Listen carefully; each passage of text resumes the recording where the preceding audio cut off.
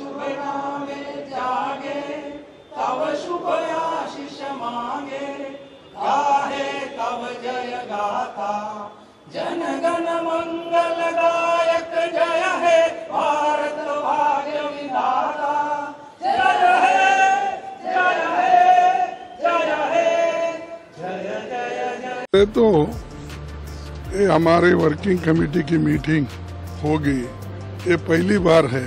मैं अध्यक्ष बनने के बाद ये पहली बार वर्किंग कमेटी की मीटिंग हम कर रहे हैं और कल भी एक्सटेंडेड वर्किंग कमेटी की मीटिंग है। उसमें तय होगा, पहले तो हमारे पार्टी के ऑर्गेनाइजेशन के बारे में इसमें ज़्यादा बात होगी, उसके बाद जो अलायंस के बारे में बातचीत अलग होगी, क्योंकि यहाँ पर जो है पहली बार संगठन के लिए हम बैठेंगे और संगठन के बारे में हम बातचीत करेंगे। राहुल गांधी जी उसमें रहेंगे, श्रीमती सोनिया गांधी जी रहेंगे, प्रियंका गांधी जी रहेंगे, सभी लोग रहेंगे और सीनियर लीडर्स भी सभी लोग उसमें सम्मिलित होंगे।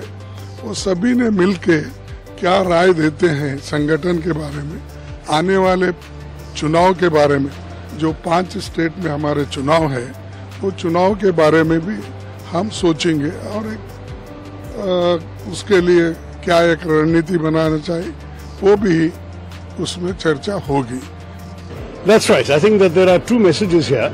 One is, of course, the new team, new start, challenges facing us in the crucial months ahead. And the second is, of course, also the elections in Telangana. That being in Hyderabad is a signal that the entire Congress party is taking this election very seriously in the state. So both the messages, I think, are there. We have a national vision and we also have to try and help our colleagues in the state to do well. Inevitably, one of the key topics is going to be current political developments in the country and the actual election prospects. And certainly those who have been representing us in the India Alliance meetings may want to brief the committee about what's happening there. I think they will be very much forward-looking focus. I'm looking forward to a discussion on what lies ahead. We hope that the elections are in the usual time, which is 6 to 9 months away. But it's also possible that the government might advance the elections, as we've been hearing, and we need to be prepared sooner rather. अभी नई CWC बनी है, खड़गे जी हमारे राष्ट्रीय अध्यक्ष बने और तेलंगाना में हमारी सरकार नहीं है और तेलंगाना को राज्य का दर्जा भी कांग्रेस पार्टी ने दिया है और नई कार्यकारिणी CWC की बैठक इस बात का मायने रखती है कि तेलंगाना हमारे लिए बहुत महत्वपूर्ण जिला है, राज्य है। तेलंगाना बहुत महत्वपूर्ण राज्य है क्योंकि तेलंगाना को बनाने में कांग्रेस की ही भूमिका रही है।